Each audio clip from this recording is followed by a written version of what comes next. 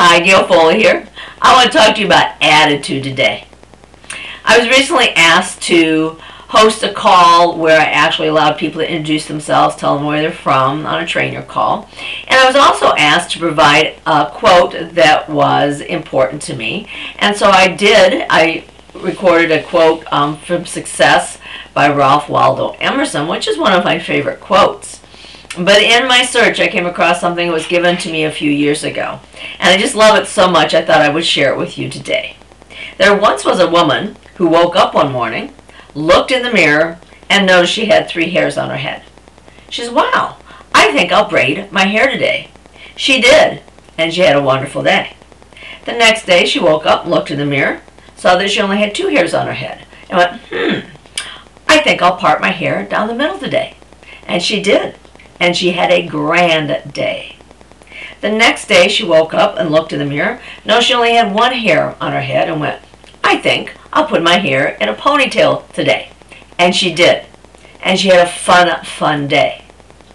The next morning she woke up and she looked in the mirror and she noticed she had not 1 single hair on her head. And she went, yay! I don't have to fix my hair today. Attitude is over and beyond everything. Be kinder than necessary, for everyone you meet is fighting some battle. Live simply, love generously, care deeply, speak kindly, and remember, life isn't about waiting for the storm to pass. It's about learning to dance in the rain. And I just felt that everybody is being slammed with so many different things going on in our world. We know about the awful things going on in Japan, Hawaii, locally. Things are happening. People are dealing with things every single day that brings them down and causes them heartache. I challenge you today to make a difference in someone's life. It can be as simple as giving them a smile as they pass you by. Watch their shoulders lift up. Giving someone a hug that you know is struggling. Pay for someone's meal that you see is counting those pennies.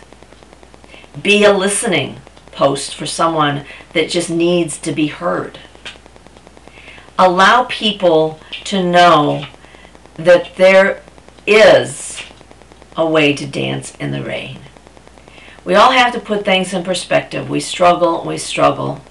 We just moan and groan about our own perspectives and our own place, and we all do this, no matter where we're at in life. But if you're complaining about your shoes being too tight, and then you notice someone walking by that doesn't even have feet, maybe you need to share those shoes with someone else